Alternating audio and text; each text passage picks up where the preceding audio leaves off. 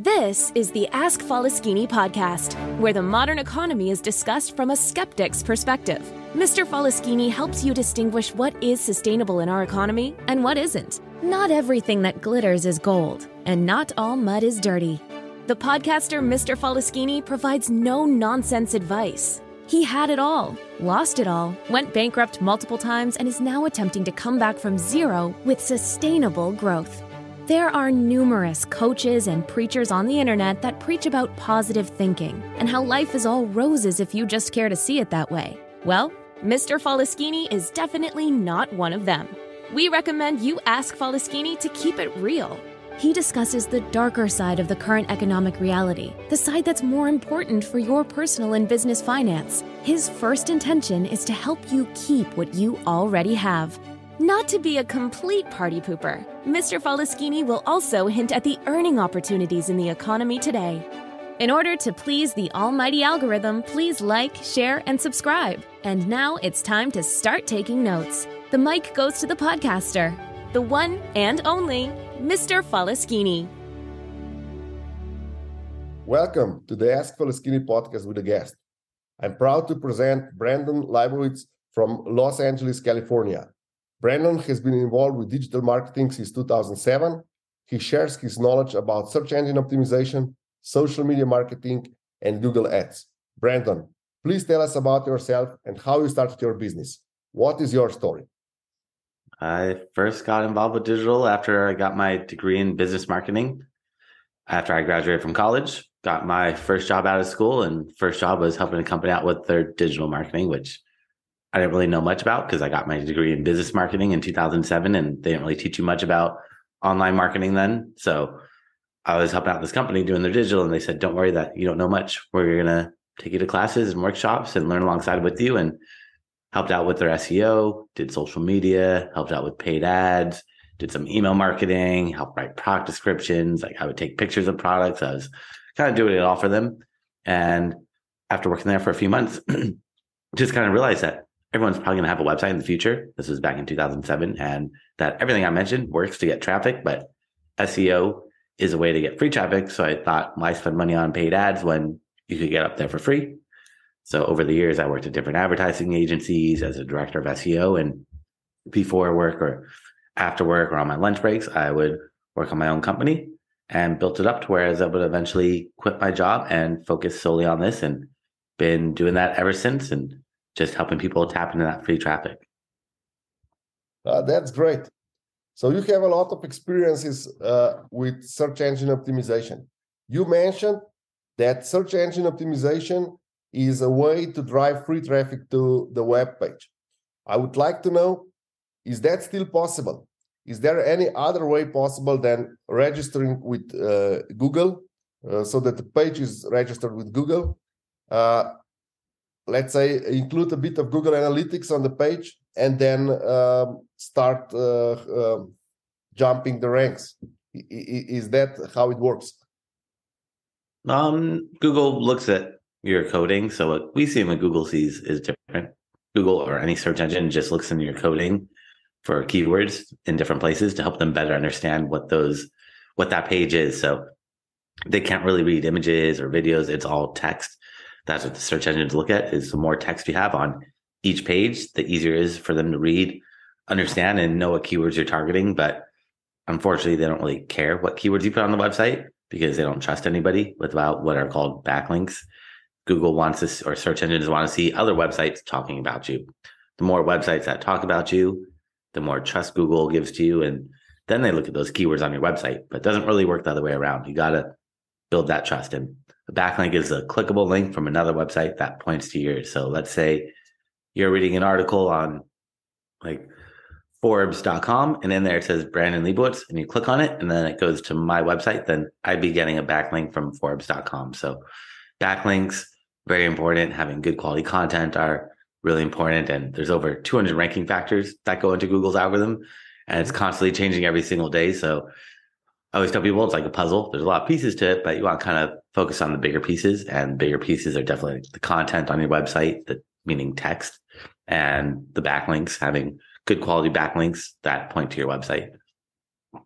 What do you think about using, for example, Wikipedia as a way to get backlinks? Because Wikipedia has high ranking, and if your product or yourself is mentioned in Wikipedia, is that good for you mentioned backlinks or for the search results? So yeah, the more websites you're on, the better off you're going to be, as long as they're relevant. So if you're, let's say, a skateboarding company and you get on the skateboard Wikipedia page, that will be good. But unfortunately, there's this tag that Google made 10 years ago where a lot of websites like Wikipedia were getting spammed. So Google said, all right, we see everyone's just adding backlinks in here just for SEO. It's losing the quality. You could put this tag on your website saying no follow, and this will mean don't count these backlinks for SEO. So unfortunately, most websites have the no follow tag, meaning those backlinks don't count for SEO. Google ignores them. So Wikipedia, like any social media, anywhere where it's too easy to get a backlink, it's going to be no follow, most likely, where they're not going to count for SEO. There is some question saying like, all right, it's not going to count as a backlink, but it still mentions your company URL. So it counts as a citation, which helps out a little bit, but it's not the same as the backlink. Unfortunately, those sites get blocked. But yeah, sites that are authoritative, like the bigger the website, the more SEO value it's going to pass on. So if you get on a Forbes, Wall Street Journal, Huffington Post, Entrepreneur, New York Times, LA Times, like the bigger the site, the more SEO value it's going to pass on. But also be wary that most of these sites do have the no follow tag because they don't want to just pass on that SEO value. So those backlinks aren't going to really have that impact that they used to. You really want to go for sites that are related to what you're doing.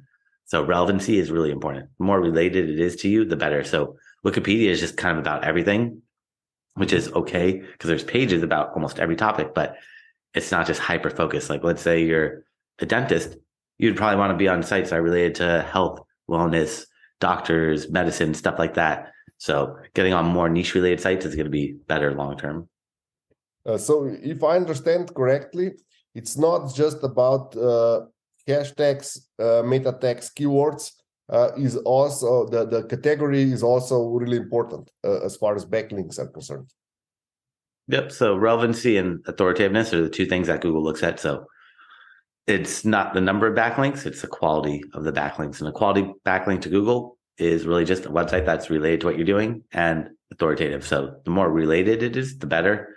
And the more authoritative, meaning the bigger the site is, the more SEO trust and value it's going to be passed on. But I would look at relevancy first. Relevancy is really number one. How is with timing? Do the older links get removed from the search engine rankings, or they stay there forever? I mean, as long as that website doesn't go down, then that backlink is there. If you got a backlink on the New York Times and it was from an article 10 years ago, as long as that page is still up on the New York Times, then you're still getting that backlink. But if they take that page down, then it would be gone. But it's really up to the website. So as long as the website keeps it up, you're not going to lose that backlink. We talked about, so you started that search engine is a way to, optimization is a way to get free traffic to your webpage. What do you think is ranking in Google any better if the same company or the same webpage would purchase paid ads on Google? Yeah, the more real estate you take up on that first page of Google, the more likely someone is going to click on you. So having the paid ads, they're always going to show at the top. People click on the ads not knowing they're ads. So that will get you more traffic. You have to pay for them. So that could be quite expensive. So that's where you just got to make sure you're getting a positive return on your ad spend for all the ads that you're putting out there. But other than that, I mean, the more visibility, it's not going to hurt. So more exposure, more visibility is always a good thing. I wouldn't say hold back unless it's out of your budget or you're not making your return on ad spend. You're spending more money than you're bringing in, then maybe cut those ads out. Okay, so it's not a must. It's just if it's economically feasible, then it's okay. If it's not, then there are other ways to optimize. Yeah. Okay. Then how important is Google in a sense of search engine optimization? Is there any other search engine that is relevant in these times? Well, there's tons of different search engines out there, but It just matters who your audience is and where are they. So you could use tools like analytical tools like Google Analytics to track who your visitors are and where they're coming from. And you could see where they're coming from. Are they coming from search engines? If so, which ones are they coming from? Google, Bing, Yahoo, DuckDuckGo, Yandex. There's thousands, tens of thousands of them out there. But the one that brings in the most traffic is Google nowadays. We'll have to see what happens in the future, but Google just brings in the majority of the traffic. They bring in about, say, like 20 to 80% of the traffic. Bing will bring about 1%. Yahoo might bring 1%. Then the rest is going to come from like social media or paid ads or email marketing or people just typing your website in directly. And this is me looking at hundreds, probably thousands of websites over the past 15 years that this is what I always see. I've never really seen any other search engine bringing more traffic than Google. So basically, all others are basically, except for maybe a niche markets, they are just irrelevant. So a business person should focus on Google to optimize. Is that correct? For the most part, I mean, if you're a big corporation and you're getting 10,000 people to your website every single day, then 1% is actually a big number. So, but if you're a small mom and pop shop and you're only getting 20 or 50 people to your website, then that 1% is not the biggest deal, but it does help out. And I mean, they are growing because people aren't using Google as much. I mean, people still use Google all the time, but all these new search engines like privacy and things like that are kind of gaining some traction, but still they're so tiny. It barely brings in traffic. Okay. So basically other search engines are just relevant for big companies that have big turnover and big traffic. The small business people should just target Google to optimize. Yep. And if you optimize for Google, you should be good across the board because Google is much more sophisticated. So if you optimize for Google, it's not exactly the same, but it's similar. What the search engines are looking for, they're all looking for keywords, backlinks, age of your website, authoritativeness, trustworthiness, all these kind of variables. It's a little different how they all look at them because they have machine learning and AI where it just kind of learns by itself, but it's similar for the most part what they're looking for. Okay. How do you handle, you mentioned that it's also important how the web page is built with meta text and the relevant content. How do you handle now we have a challenge that a lot of platforms offer generic pages and you just direct your domain to that.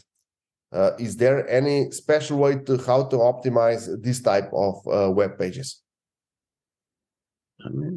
A web page is a web page. You want to optimize it the same. It doesn't matter if it's a product page, a service page, and a about us page, contact us page, home page.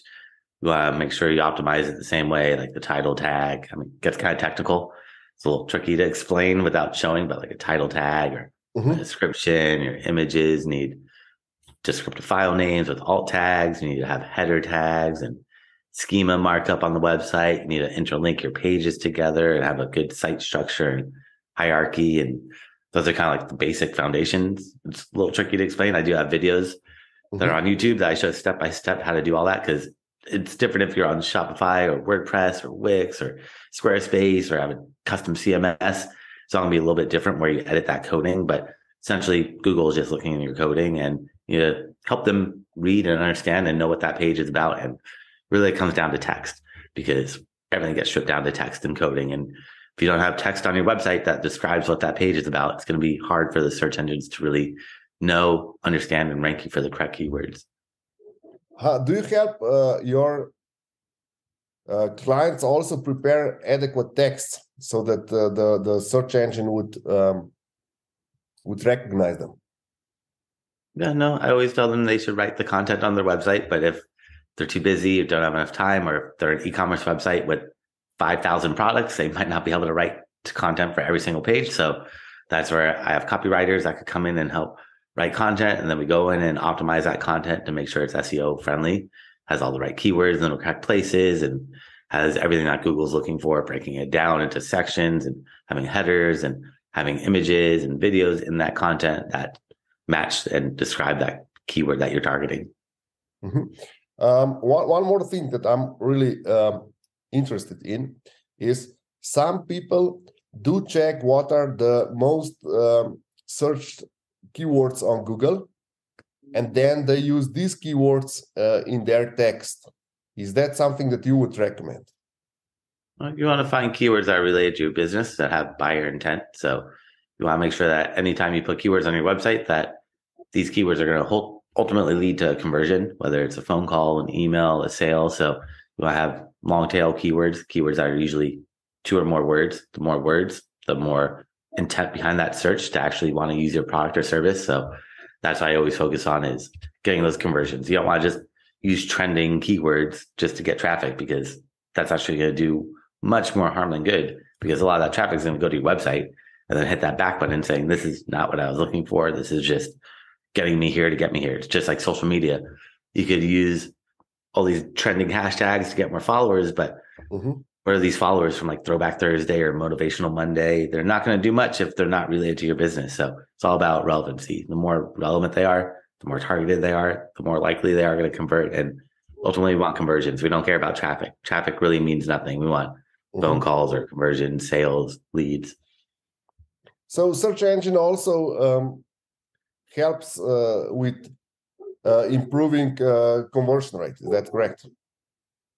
Well, yeah. You get more traffic, and if your website's optimized for conversions, then you get more conversions. But SEO, or just getting traffic to your website, it's not going to get you more conversions. Like, people could spend money on paid ads, and they could be spending $1,000 a day on Facebook ads or Google ads, and if the website's not optimized or they're doing the wrong things, it's not going to get conversions. So your website is how you get those conversions. That's where you got to optimize your website to get conversions. Because I've had clients that come to me and say, nobody's filling out my forms, I'm not getting any leads.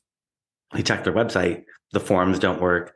Or like e-commerce, have people that say they don't get sales. We look at their shopping cart, it doesn't work. So it's like little things like that. Like, I can get you all this traffic, but if your shopping cart doesn't work, we're not going to get those conversions on, unfortunately. So got to make sure your website is built for conversions. A lot of people just build websites that look nice, but that doesn't do any good. You got to build websites that are optimized for conversions. That's number one. Do you also consult your clients how to build this website that will convert, and or do you even have subcontractors that can, or companies that you would recommend to use when people would like to optimize their web page for conversion? No, I help the website owners. Usually they have website developers that they're working with that built their website, because usually they come to me with the website that's already built. So I'll work with the web developer or programmer, and we'll make changes, and I'll give recommendations on how to just maximize the value of the website, because almost 99% of the time, every website I see needs to be tweaked a little bit to just really maximize conversions. Have like a call to action at the top of your website. Don't make people scroll down for that call to action. Have a value proposition. Let people know what's in it for me by visiting or using your product or service. Maybe have a video at the top or a couple bullet points, so it's like easy to scan. Don't have like a bunch of text. Make it like easy for people to quickly scan, see what's on the page, and hopefully follow through with that call to action, where it's maybe your phone number's there, or you have that form right there, or you have the add to cart button right there, so they don't have to scroll, because 70% of people will never scroll down on a website. So whatever you see on the screen is called above the fold. Below the fold is once you start scrolling or swiping, and the majority of people will not scroll down on a website, which is kind of strange, but you have to think to yourself, like, how often do you even scroll down to the bottom of any website? Most people will never scroll to the bottom of a website. You might scroll a little bit, but most people don't really go down. But Google reads top to bottom. So you got to make sure that the bottom of your website is where you really optimize it for search engines. The top is more for people, more visual optimization. And then below that is more optimized for search engines, having a lot of text and content and keyword rich content in there. So if I understood correctly, the simple advice would be call for action on top of the page, not too much to read, so that people can get your value proposition immediately. If possible, video or something to attract, and use the lower part of the web page for search engine optimization. Yeah, that is the best way to do it. Okay, great. Let's move to economics of search engine optimization. What do you think would be an adequate price, or how do you price your job? Do you charge by hour? Do you have packages? How do you go about it?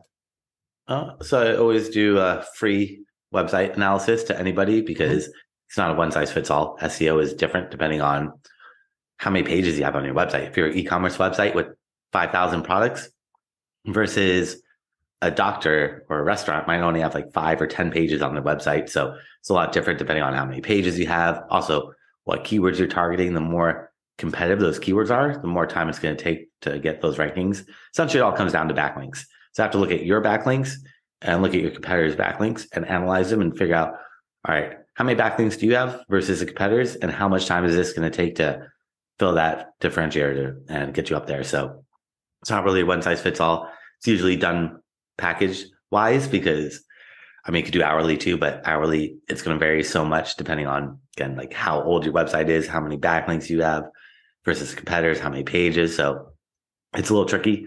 And I always offer a free website analysis just to really help out and figure out, let's strategize and get you a game plan that's going to work for your business. So can we talk about the prices, or you would like to avoid that? No, if you have a website, I could look at it, but it's tough to just say, this is how much. It might cost $1,000, $2,000 per month. It could be less than that. It could be more than that. It really, really varies just depending on your website and how many backlinks you have versus the competitors. If you're a brand new website and your competitors have 1,000 backlinks, it's going to take a lot of time versus if you're a website that's been around and let's say you have 500 backlinks, your competitors have 1,000. It's going to be a lot easier, not easier, but quicker for me to get you that traffic, get you those rankings. So it really just depends on how old your website is versus the competitors, because what matters is not... The minimum amount that someone should budget for search engine optimization for a simple page would be about $1,000 per month. Is that correct?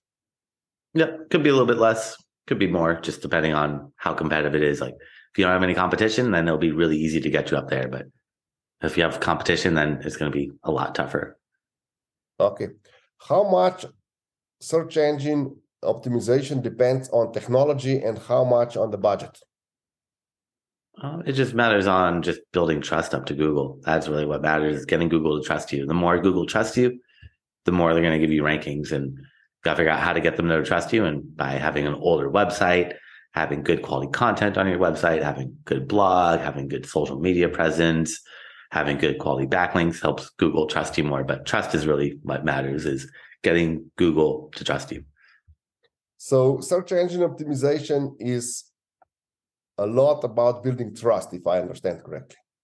Getting search engines to trust you. And then once you got search engines to trust you, you're going to get traffic. And then once people get to your website, now you got to get people to trust you. And that's where what we talk about, the conversion rate optimization, because you got to optimize your website for search engines, but you also have to optimize your website for people, for humans, because once they get to your website, you need to make sure they actually convert, because unfortunately, half the traffic that comes to your website is probably going to leave immediately, that bounce rate. So that's why you got to keep yourself top of mind and figure out how to keep people on your website.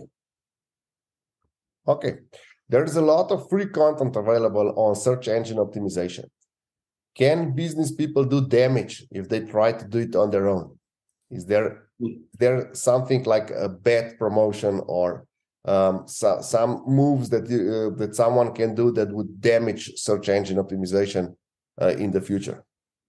No, there's a lot of things you could do that could do more harm than good. But as long as you're not doing anything that seems spammy, you should be fine. But the biggest thing is like content has to be original content. Can't copy content from one page to another. It has to be 100% unique. But the backlinks, if you build the wrong type of backlinks, like if you got a bunch of backlinks from sites related to like pornography, that could actually do more harm than good. Or you're getting a bunch of backlinks from other countries that are not related to what you're doing. So that would throw off the search engines and kind of confuse them. So it's all about quality, not quantity, and just try to think logically. Like if you're a dentist and you're in Los Angeles and you're getting backlinks from like websites in China or Russia, that's going to look a little weird to Google. If you're a dentist in Los Angeles, you could get other websites in the United States linked to you, but it would make sense for them to be more localized. The more localized, the more relevant it becomes. So just try to think relevantly of like how a search engine works, because they're just algorithms. They're just programmed, and people program them to think specific ways and look for different signals that are going to help them out. But just take everything with a grain of salt that you read online and test it out before you really apply it to your main website, just in case it might do any negative harm. You could always buy a .info website for a couple dollars on GoDaddy or something like that to test on before you try testing on your main website. Okay, so if I understood correctly, in spam should be avoided, all content should be original, and backlinks should be as local as possible in order to avoid making harm to the web page.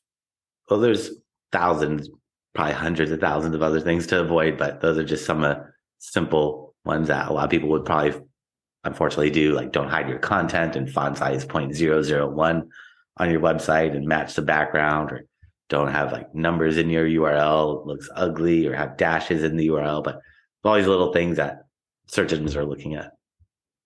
Okay. Do you have any calculation? What is the return on investment on search engine optimization? It really varies depending on how many people search for that keyword every single month. So we got to look at how much traffic you're getting, what the conversion rate is. Can you give us a ballpark figure for an industry? That is tricky. I have to look at each one's going to be different. Mm-hmm.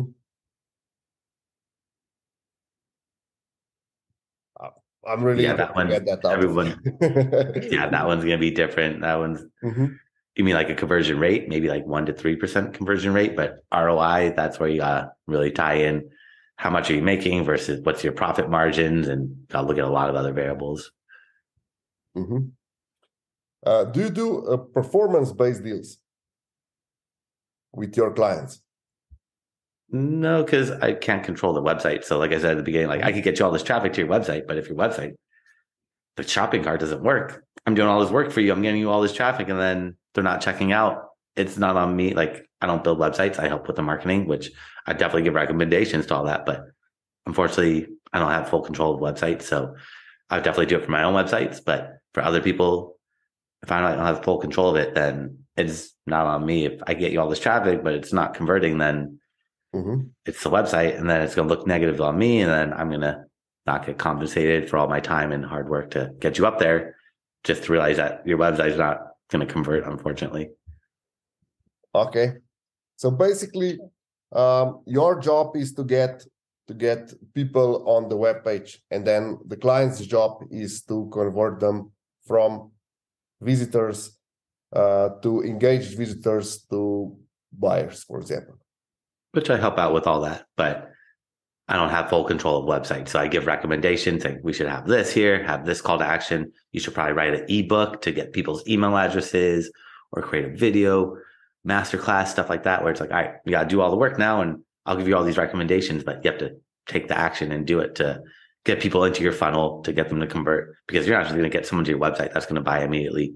You have to lead them in, warm them up, get them from just browsing to actual converting, and that takes time. You have to have like multiple touch points, running paid ads, doing social media, doing email marketing, having as many touch points as possible, because I believe it's like 5 touch points before someone starts to even trust you a little bit. Mm-hmm. So basically what you're saying is that search engine optimization is not a magic trick that will solve all the problems, but it's a very important puzzle in the whole business process. Yep. Unfortunately, there are no tricks. You could do social media, you could do paid ads, you could do email marketing, but they all work much better together versus standalones. Okay, let's talk a bit about the future. How do you feel that the search engine optimization can help certain company or not specific company fight the recession?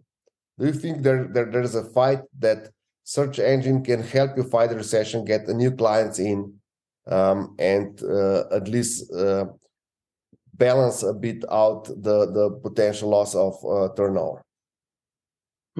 SEO helps people get more traffic, so it depends on how many people search for your keyword. So you could use tools like the Google Keyword Planner. It's a free tool from Google that will show how many people actually search for your keyword every single month. So you can see, all right, if I'm not ranking for this keyword, but this is what my service is, and if 10,000 people search for it every single month, I'm losing out on potentially 10,000 new leads to my business or sales. So you got to look at it from that point of view, is how many people are searching for my keywords, and if I'm not there, then my competitors are there taking that traffic away from me.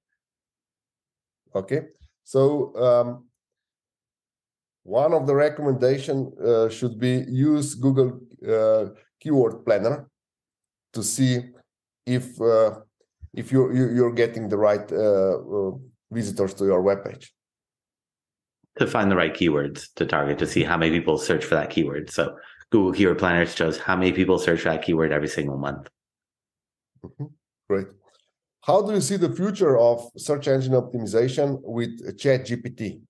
A lot of videos on YouTube is available, and also a lot of articles that search engine will change completely when ChatGPT recommends all the improvements and or even writes a bot that will improve search engine optimization. What do you think about this?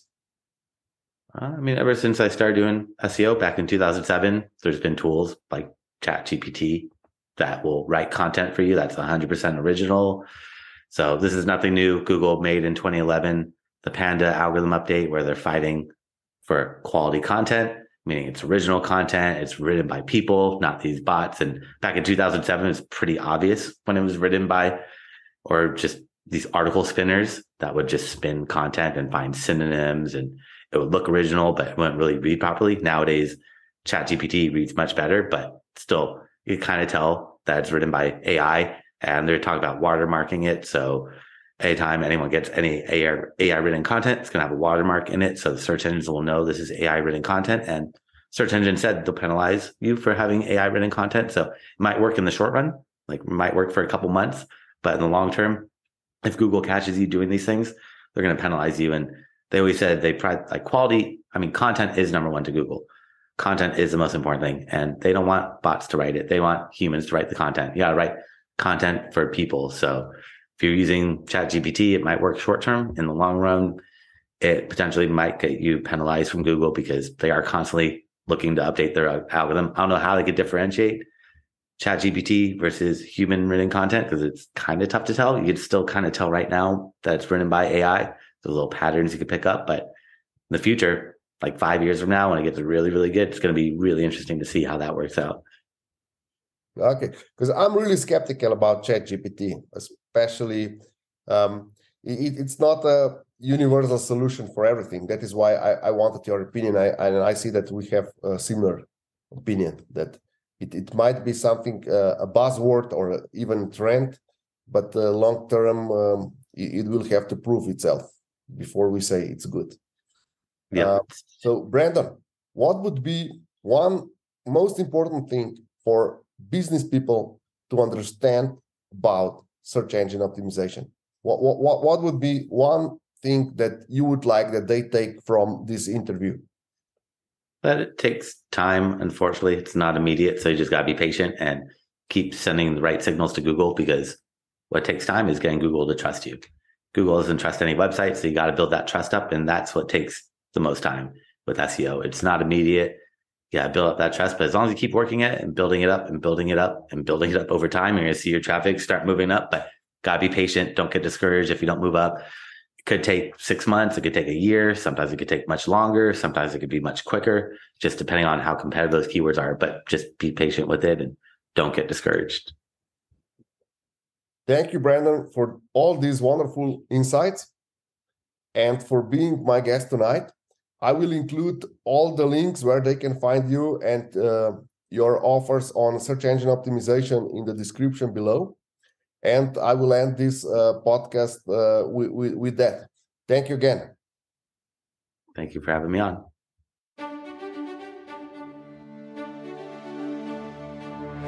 Thank you, Mr. Faleskini, for this outstanding podcast. And thank you for listening to the Ask Faleskini podcast until the end. Mr. Faleskini would love to hear your feedback in the comments. And don't forget, if you want to know, ask Faleskini or listen to the Ask Faleskini podcast. In order to please the almighty algorithm, please don't forget to like, share, and subscribe.